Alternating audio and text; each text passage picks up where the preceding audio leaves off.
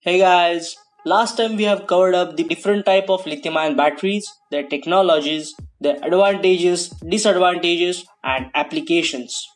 Let's see what are we gonna cover this time. We'll see the journey of a battery right from the manufacturing to disposal and which factors of battery play important role while we use them in an electric vehicle. So, buckle up guys, let's go for a ride.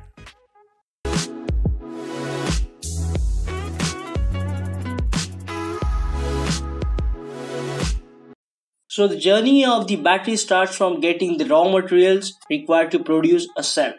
When a cell is created, then a whole battery module is made by connecting these small cells in series and parallel combination, including a battery management system for it and thermal management system as well. This is how a whole battery pack is created. After that, this battery pack is integrated into the vehicle. So this battery is used until it reaches to its end of life.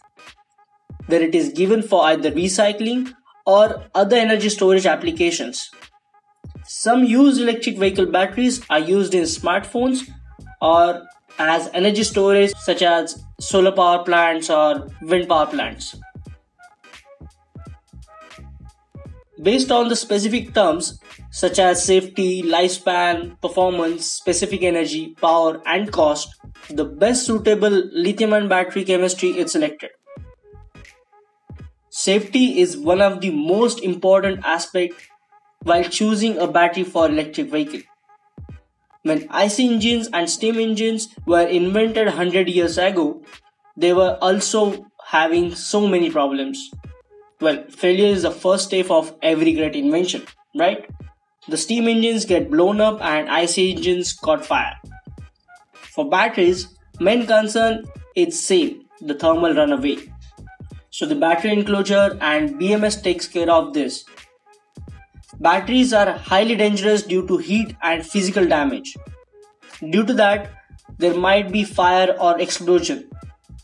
To ensure this, the safety of the battery pack should be the main concern. Second is lifespan.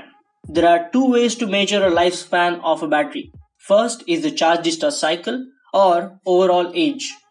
Charge discharge cycle is nothing but the number of times a battery can be fully charged or discharged before it can get degraded up to 80% of its original capacity. And overall age is the number of years a battery can be useful. Most EV batteries are guaranteed for 8 to 10 years or 1,60,000 kilometers, that is 100,000 miles. But the capacity of the battery to hold charge reduces as it gets old. This lifespan decreases more rapidly in hot climates. We don't need to prove that the performance of the battery powered vehicle is way greater than the same powered IC engine vehicle. But in blistering summer heat or freezing cold temperatures, its performance deteriorates. Every system has its specific temperature range and it should not be exceeded.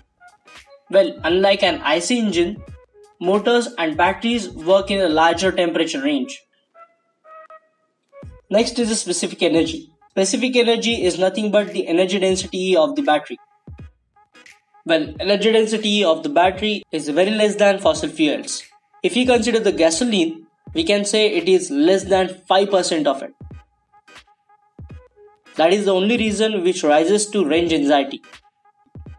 But the electric motor have greater than 90% of efficiency while the IC engine has only 30% efficiency. Even if we consider all these factors, the energy storage capability of a battery has to be doubled before it can compete head to head with the IC engine with respect to its price or weight. Next is specific power. It is a term which explains the amount of power a battery can deliver per kilogram of mass. An electric vehicle with the same horsepower has a better torque ratio than an IC engine. So specific power is not the concern now, but developing good energy density for a battery is the challenge and bottleneck for electric vehicles. Next is charging time. A lot of people hate this fact that the electric vehicles actually take a remarkable amount of time to charge up. It almost takes 10 hours to charge a 50 kilowatt hour battery at home. Well, fast chargers can do that in less than 30 minutes, but this charging system adds more cost and weight to the EVs. And charging these batteries again and again on fast chargers actually deteriorates the life of battery. Other option to overcome this is to use battery swapping, but OEMs such as Tesla and Nissan has not been able to implement it efficiently. Now, less than 20% of the batteries are being recycled. When a battery's life ends, most of them are scrapped or burned down. So as number of electric vehicles are increased, the number of batteries which are need to be recycled also increases. So with great scrap comes great recycling infrastructure. Out of many things which inspire us to use electric vehicle is to make world fossil fuel free. But while doing so, we are increasing the e-waste. And if we don't manage how to recycle them, we'll end up in the same situation where we are right now. Well, I think we have covered all the basics related to lithium-ion batteries.